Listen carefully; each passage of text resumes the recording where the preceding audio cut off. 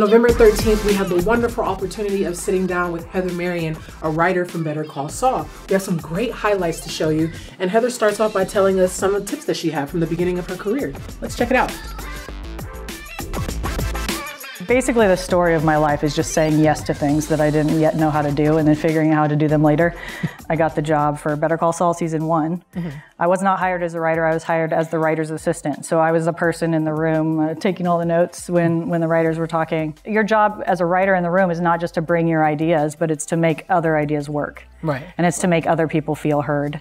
And sometimes you do that by biting your tongue. Being in a group write situation, not a group think situation where you're breaking the episode and you're going in one day like really excited about what you have to say, and then you like spill your guts on the table and you're like, this is the best idea that I've ever had, and then everybody just looks at you and they're like, interesting, and then they move on. Like there are times like that. So you know, it's a balance of like giving your idea at the right time, because my job is to listen to the showrunner, his vision of what the show is, and then pitch into that.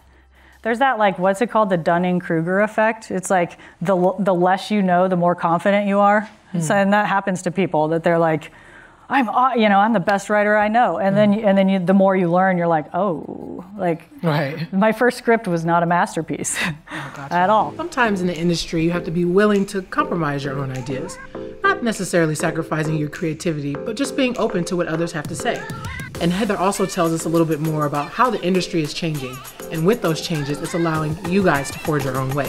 When I started, so many professors told me that I had to pick drama or comedy. I had to pick one. And now there are 30-minute dramas. And now there are hour-long comedies. And now there are dramedies, like Better Call Saul. Right. So what you should do is write the thing that you want to write and that you love to write, and that is your voice regardless of what anybody tells you about tone. I would say, like, don't get your heart set on one specific job. Like, if you're saying, I want to be a writer's assistant, and you're not willing to take any other job, then that's not going to service you. If you can get a PA job on set, if you can get a PA job in post-production, you're still going to learn just as much about the thing.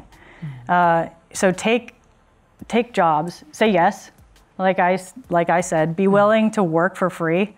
Be willing to take a job at Starbucks and then work for free at a production company as an intern for 3 months so they can get to know you. And do everything you can really well. And you can do that by also looking around you and asking your fellow assistants and fellow classmates how you can help them. Right. If somebody's working on a short film, like, do crafty for them. Ask people how you can help them before you ask them to help you.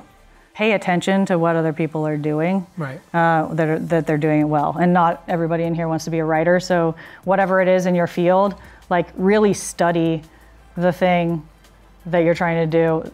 Pick the person that you want to be like. No path is the same, so the best you can do is, like, get educated and then do the work. Be proactive. Right. Yeah.